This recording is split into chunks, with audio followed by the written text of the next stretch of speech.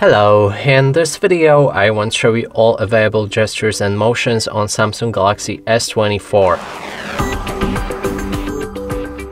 To do this, first we'll need to open our settings. Then we can move to advanced features.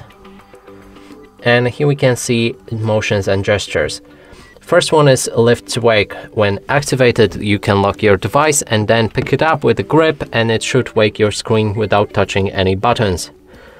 But as you can see, it's kind of weird, and most of the times it doesn't work.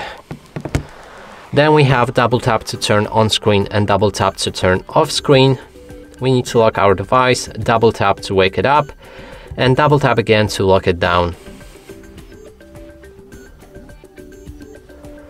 Next is alert when phone is picked up. Now, if you receive any calls or messages and you miss them, then next time you pick up your phone, it will vibrate to notify you that you received one of the messages or calls.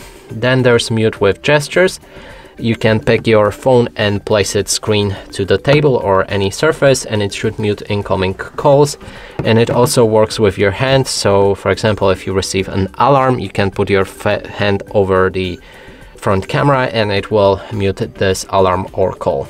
Then there's palm swipe to capture, and this is a screenshot, so you can swipe your hand like this and it should capture the screenshot.